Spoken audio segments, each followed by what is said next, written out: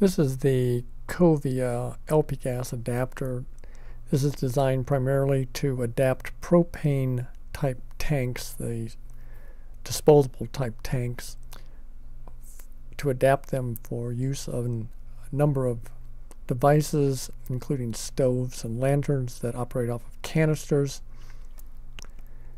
This particular device is I bought off of eBay, and the company or seller appears to be overseas, probably in Korea, and the initial instructions that were on the eBay site were in the language of the seller. I didn't understand them, so I asked the seller to translate this, and this is what it looks like. It's pretty straightforward. It basically is an attachment. It converts the propane bottle to a Lindal type valve that is seen on the typical canister. It's a fairly simple looking device that is made of fairly substantial brass, very nicely machined, as you can see, has some nice shiny surfaces. This is the bottom portion that attaches to a propane type bottle, typical kind that you can get at Walmart. And this is the part that attaches to the usual connector that is used for canister type stoves, the typical backpacking type. And there is also on this particular model an adjusting screw that you can see there, and this is supposed to allow some degree of regulation of the output of this.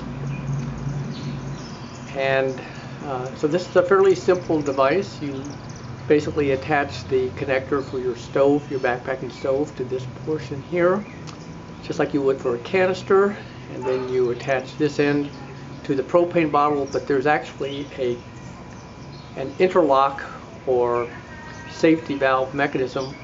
If you attach this first to the propane bottle, nothing comes out from here.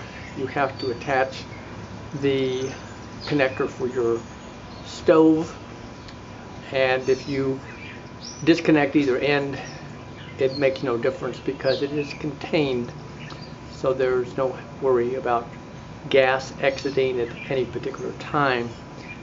So this is a fairly simple device. Now, the first stove that I tried to work with this was this stove. This is from Primus. It actually is meant for laboratory use. It has an adjustable air inlet that you can see here. It's operated by rotating this collar, and it's basically the same kind of stove design that is on some of their backpacking stoves. This is used indoors typically for lab type work, and the end attaches to a canister, but canisters are kind of expensive. So having a propane source, especially with propane bottles that you can refill, there are adapters that will allow you to take a bulk tank and refill the smaller 1 pound cylinders. So this becomes relatively inexpensive to operate in an indoor environment compared to canisters, which typically are not refillable, and even if they are refillable, they have their other problems associated with them. When I tried to connect this the first time, it seemed simple enough. You just simply screw this on as you would for any similar type canister, and then I went ahead and attached this to the propane bottle, and when I tried to light it, nothing came out. So I tightened it even further until finally the plate here contacted the shoulder of the adapter, and there was still nothing. So I'm trying to think, well, what happened? It turns out that there is a small screw that is on the inside of this LP gas adapter, and it has a small slot in it. Now, the screw doesn't do anything by itself as far as I can tell. You can rotate it to your heart's content and nothing happens. It doesn't go in and out. But that screw has a slot for a flathead type screwdriver. And unfortunately, the slot is right in the middle, and there's a pin that is on the corresponding part of the stove, whether it's this kind, which attaches typically directly to the canister, or the kind that has a fuel line and it attaches at a distance. But they all have this little center pin that is on the connector. Now, unfortunately, this pin happens to hit right in the center of this slot. And my feeling is that it takes up a little bit of the space that would normally be flat, and that is enough to keep the center portion of this thing from depressing fully.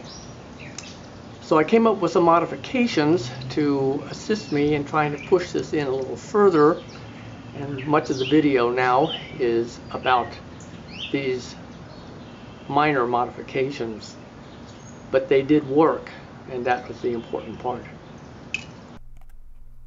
The first thing I wanted to do was measure the opening of this this top of the adapter, and I can see that it's pretty small, about 3 millimeters maximally. So what I did was I made up a spacer or disc or dot that I then placed on the inside of this. This little disc is made out of titanium, 5/1000 of an inch thickness, and it took some time to get this trimmed right, but after some effort I was able to do it, and it seemed to actually make quite a difference as far as the ability to cover this slot. This was important because when I then tried the Primus lab burner, it did work, and that was an important step forward.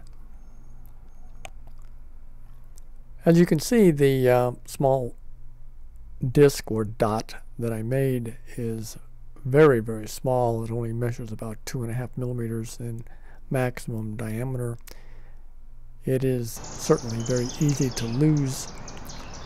Another problem that I found was that this is so small that it will fit into the slot of that screw. If that happens, you have a problem with the pin now depressing against this small piece of metal. So you have to make sure the disc is flat on top of the screw. Now that seemed to work for the most part, but it wasn't entirely satisfactory. So I found another way to modify the pin arrangement. And what I did was I found a plastic tube that happened to be just the right size for the pin that's inside these connectors. And it turns out that the fix for this is nothing more than a plastic shaft of a Q-tip. This particular Q-tip is a Johnson & Johnson Q-tip that is made primarily for kids, and I found that the nature of this plastic was ideal for this particular application. I went ahead and cut small sections using a utility knife that were 5 millimeters in length, and this appears to be relatively universal for all the pins that I've checked. I have several stoves, and as would be expected, there are manufacturing tolerances that are kept in these stoves, and so they will all pretty much be the same length for the various pieces of hardware. So the next thing to do is put this plastic spacer over the pin, and I use a hemostat, which is a kind of a fine type of needle nose pliers for medical purposes. And I first position it over the shaft of the pin, and then once it's positioned in place, I remove the hemostat, and then I gently push it down until it's flush. And as you can see, there's still a slight increase in the distance away from the end of the pin. And for this adapter, this turns out to be ideal because that's exactly what I'm trying to get this to do, to push the screw down slightly further. One of the concerns I had initially was that the increase in the wall thickness, essentially, around the pin might occlude the opening for the adapter, but in practice it doesn't seem to have any effect. You have to be careful positioning this anyway over the connector with this plastic piece over the top of the adapter. As you can see from the note, if you use these two things together, and I'll have more notes about that, you have to be careful that the disc is flat, and the best way to make sure of that is to, one, inspect it before you put these two things together, but also have the adapter in a vertical position, not on its side, because as you might expect, it would be very easy to dislodge this small disc. Now the good news is that this little disc is used primarily if you're going to be doing a direct connect of the adapter to the stove, such as that Primus lab burner. But there is a workaround, and that is something like this. It's a common adapter that you can find again on eBay. This is made by, I think, Brunton, and but there are several different makes of these. And what you can do with this is you can put the little plastic thing over the connector end that goes to the adapter, which is the part you see on the left of that picture, and the stove itself would go over the center portion. There are many advantages, as you can see from the text in this, and but the most important thing is that it does not require then the use of this little tiny dot titanium disc, which would be unbelievably easy to lose. If you ever dropped it, that would be the end. You'd never see it again. And I would recommend finding everything possible to avoid using that disc and instead use this little plastic piece instead. The adjuster is seen in this picture, and it is a very fine slot, and what I found was a eyeglass type tool that was at Walmart. It cost about $2, and this is actually a very nice piece of equipment. It has a very small blade at about a little less than 2 millimeters in width, and it fits this little screw very well. However, in an actual test, I found that the adjustment screw did very little when it came down to a real-world situation, and these following video clips of the demonstration of the adapter, the LP gas adapter in actual use, show that at least for these small stoves, the output from the adapter, even with the screw set to the minimum, is too great. It overwhelms the jet that's on these small stoves.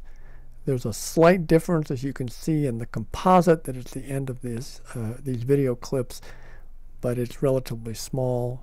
However, the output is greater when you look at this compared to the output from the canister.